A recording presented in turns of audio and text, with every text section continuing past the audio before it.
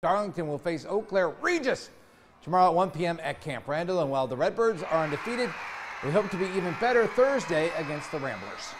I think that after last week's game, it was a clear indication that we can accomplish a lot.